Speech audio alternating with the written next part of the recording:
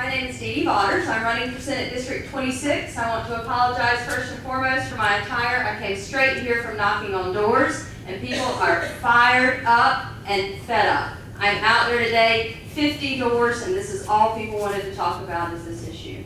So I wanted to let you know that what I feel we really need to do is we do not need to have a judicial system appointed by the legislature.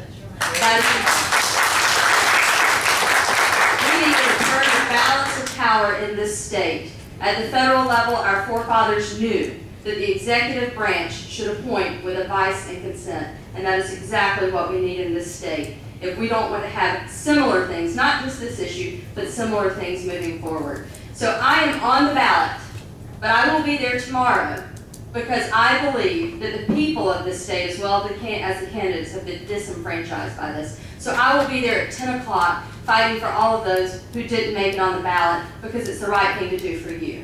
And that's what I'll do every day in the Senate. I'll be fighting for that.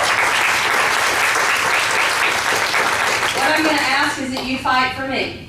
I am on the ballot. Yes, I need your vote. There are mistruths also that have been coming out this week, and I want to go ahead and lay those out.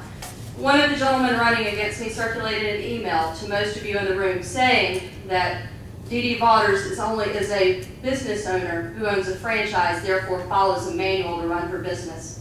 That's misleading. What he failed to let you know is I've also owned another business since 2003.